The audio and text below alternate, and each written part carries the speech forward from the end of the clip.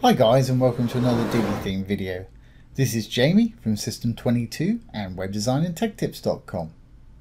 Well, we've got a little hover effect for you today. We've got a regular Divi gallery here, and we've just added a little grow and box shadow effect when you hover over your little gallery image. And of course, if you click on the icon, it's going to pop out into the usual light box there. And that's a nice little eye-catching thing to have on your gallery. Really easy to do. We've got to write a little bit of CSS to use this today, but don't let that put you off. Any CSS I write, I'll put down below the video, and you're welcome to use it, manipulate it how you wish. Okay, well, let's get started. First thing I'm going to do is enable the Visual Builder. And let's go down and we'll start from scratch. I've got a section here, the blue tab, with a row, the green tab. It's got my gallery in it. There's only one column.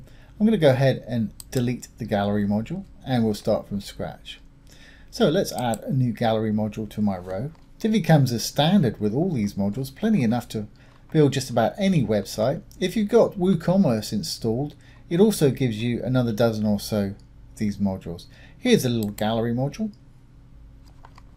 First thing it's going to prompt us to do is add some images. So I'm going to select, I guess, about 8 images.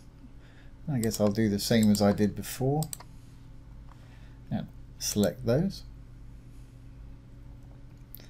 And with the gallery module, if you want to move things around, just simply left click on them, pull them to where you want them, and release the left mouse button. Simple as that.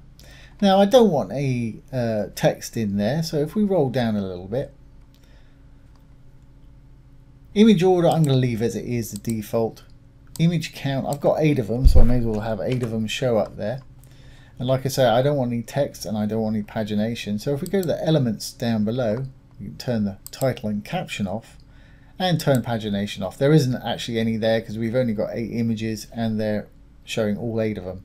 Had we had 4 showing, it would have shown 1 down the bottom to go to the next page. Okay, I don't particularly want to link this anywhere, and I'm not going to put a background in. So design wise, let's go over to our design. The only thing that I really want to do here is get rid of that overlay color there and perhaps change the color of the icon. If we look at the layout at the top here, it's grid layout, which is what we want. Thumbnail orientation is landscape, which is what we want there also. Now here's the overlay down below. Overlay icon color, I'm going to make that white. As you can see, there it is right there. And I'm going to make that background color of the actual overlay transparent. There we go.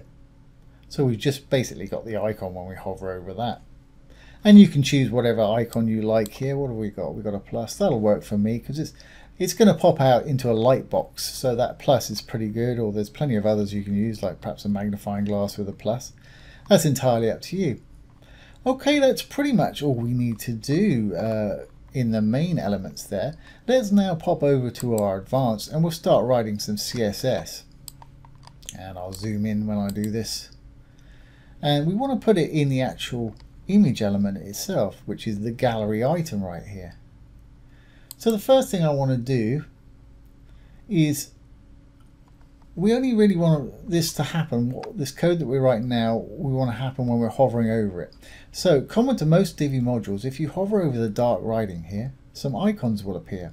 If there's an arrow there, click on it, and it'll give you a desktop state when your mouse is not on it, and a hover state when your mouse is on it. So we want to write it into the hover state because that's when we want to see what we're about to write. So the first thing I want to do is make it grow a little bit when we hover on it. So we'll use a bit of transform scale for that. Colon, scale, no gap, and open and close some round brackets. And inside you can scale it up the amount you want. I'm going to scale it up so 1.1 times the size. And if you wanted to do different for width and height, you could put a comma in there and put a second value in, but I want mine to expand by 1% or 0.1 width and height. Okay, that's good. What else do we want? Let's put a semicolon in there. We'll drop down and let's actually bring it up a bit as well. We scaled it up a little bit, so let's make it sort of jump by 10 pixels or so. We can do that with some negative margins. So we'll say margin top colon and negative 10 pixels. You should see the whole thing jump up slightly there.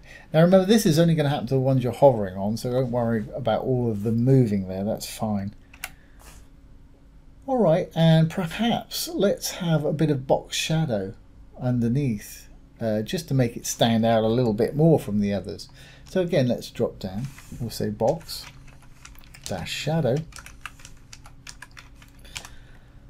Now I don't want it any left and right, so I'm going to put a 0 in.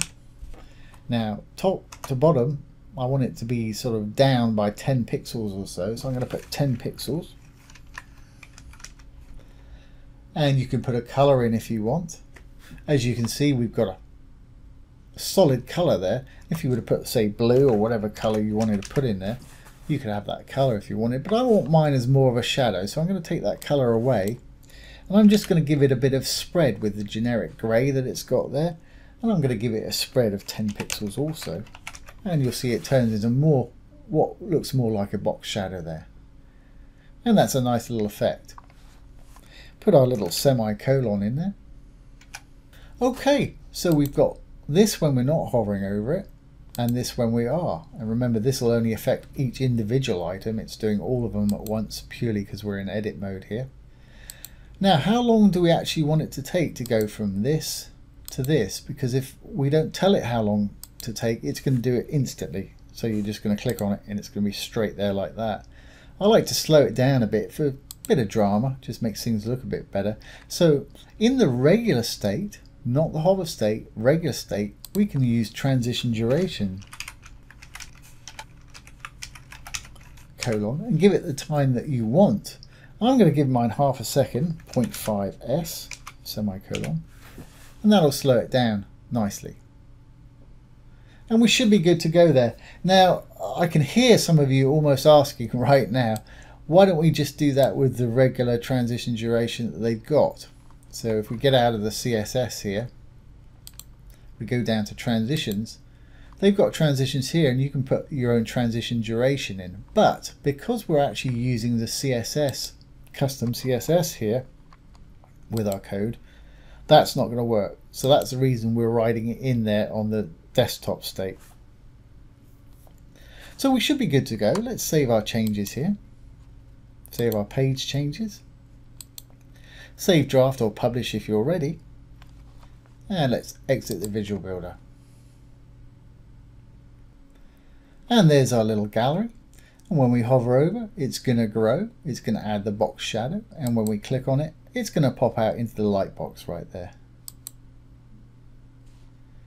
And that's a really nice and easy to do gallery effect. So I hope you've enjoyed this today and found it useful. If you have, please give it a thumbs up, ring the bell, comment, share, and subscribe to our YouTube channel. Once again, this has been Jamie from System22 and webdesignandtechtips.com. Thanks for watching.